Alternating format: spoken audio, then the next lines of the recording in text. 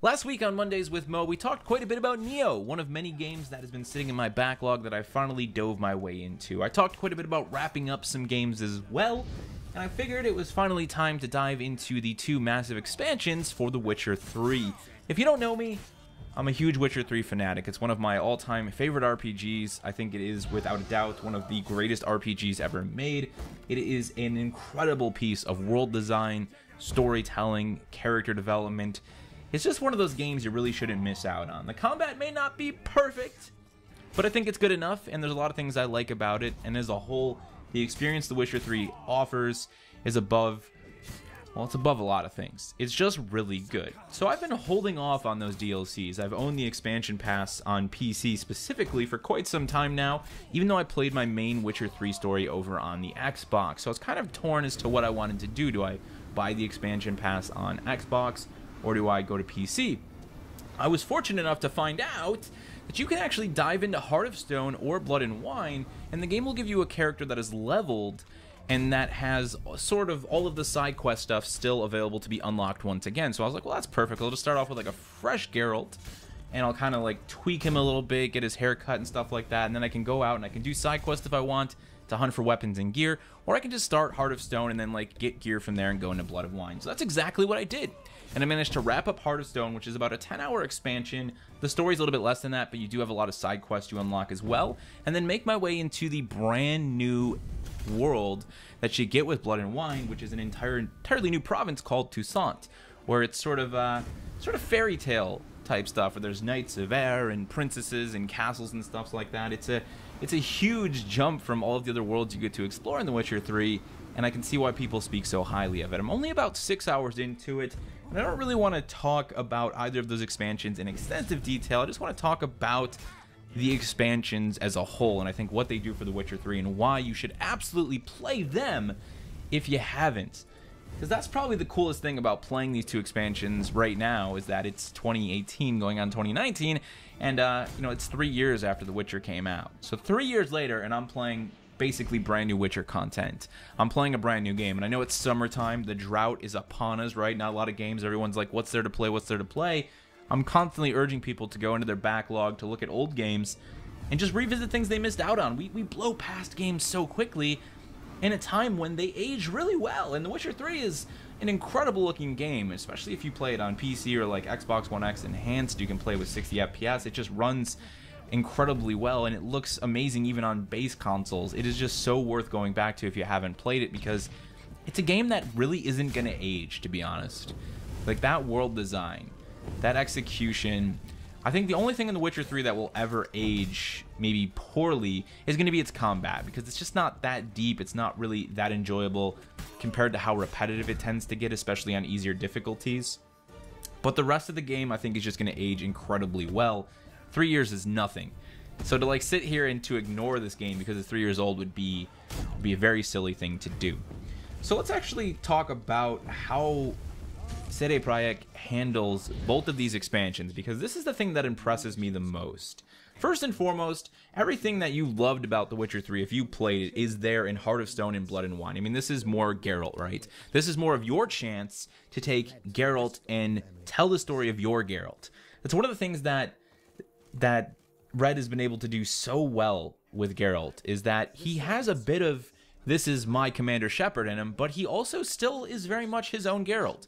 There are certain things that Geralt will say that you maybe will be like, I would have handled that a little bit differently, because he's Geralt, though. He's a Witcher, right? You just kind of decide the type of Witcher he is. And you get to do a lot of that at Heart and Stone in Blood and Wine. You get to make those decisions. You get to decide who lives or die. You get to continue to be your Geralt. And I think that's a really impressive demonstration of just the sort of pipeline, the streamlining that this team has for developing stories around Geralt as a character.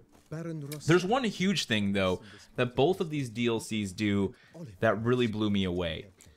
I don't know if any of you have ever watched the show Supernatural. Sam and Dean Winchester, starts off as a very simple, like sort of low-key show, but amazing stuff. One of my favorite television series. And they're hunters, man. They hunt demons, they hunt bad things, right? Well, the show continues to grow and explode, and it's still going today. And it reaches a certain point where they just realize if it's going to keep going, we just have to kind of make things crazy. And like God's got to come into the picture. The Leviathans were probably the last time that the show felt like it was in a place where I would say, okay, this all like works, makes sense, still feels grounded in like what the show originally was. That's not to say that I don't like where the show is now. I think it's incredible they've been able to keep it going for this long. But a part of me, as someone who grew up watching that show and listening to Loverboy and, you know, Dean's and Paula roar off into the darkness at the end of every episode, that for me was like a certain mood, a certain feeling that I wanted them to capture and close out the show with. So I always felt Supernatural should have ended after the Leviathan stuff, roughly after that. Kind of close out with Sam and Dean getting in the Impala one more time, Loverboy rolling on the radio, and them driving off, accepting the fact that, hey, we're maybe not fighting some big end of the world type thing again, but we're hunters, and that's what our life is. You know, that acceptance of this is what we do, and end the show knowing that, like, no, all of the darkness, all of the evil hasn't been taken from this world, but that's Sam and Dean, there they go, back to hunting again, right? I always wanted to sort of come back to that. If they were going to end the show, that's how I would have wanted to have seen it done. The Witcher 3 continues with Heart of Stone and Blood and Wine in that exact fashion. The idea of witchers and what they do. Geralt is a witcher, he hunts monsters. In fact, The Witcher 3 even ends in that way.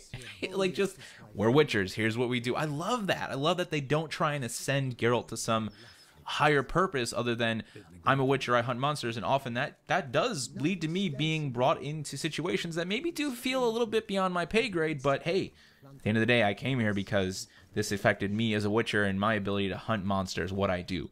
So Heart of Stone and Blood and Wine are based around contracts where Geralt is going to hunt a monster, but then they turn into so much more. And I love that.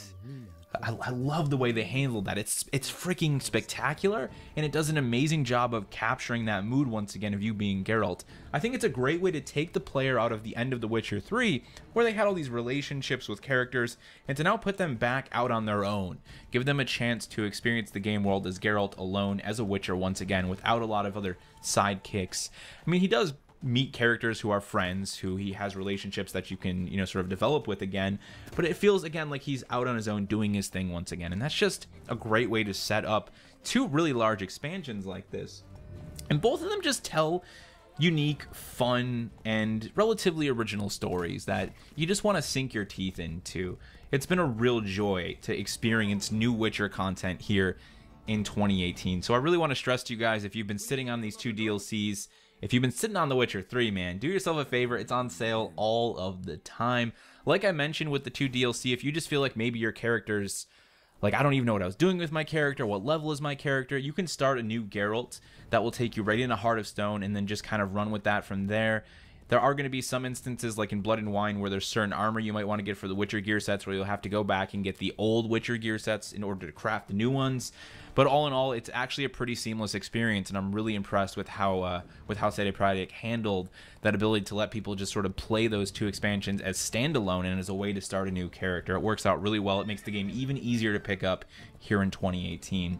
All of the things you love about The Witcher 3, if you are a Witcher 3 fan, like the world design, the environments, that stuff gets blown out of the water in Blood and Wine. I really want to stress how impressive the new province of Toussaint is in Blood and Wine. It is a spectacular place, super Ansel screenshot worthy, and it's just a great place to be, man. I mean, like I said, you got all these new characters, new gear to find, new quests to go on behind the main quest, lots of great side quests.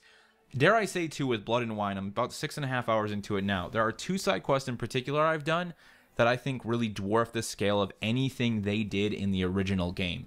Like, these are two side quests where I was convinced I was playing the main story. That's how spectacularly they've been handled. I mean, Blood and Wine within itself could be an entire game for $60, but it's not. It comes in the expansion pass for like $30 with Hearts of Stone. So I'm going to leave it at that. This has just been me really just glowing about how spectacular The Witcher 3 is once again, and how impressive these two DLC are, because that's simply the facts, ladies and gentlemen. Don't miss out on this completely amazing bit of RPG.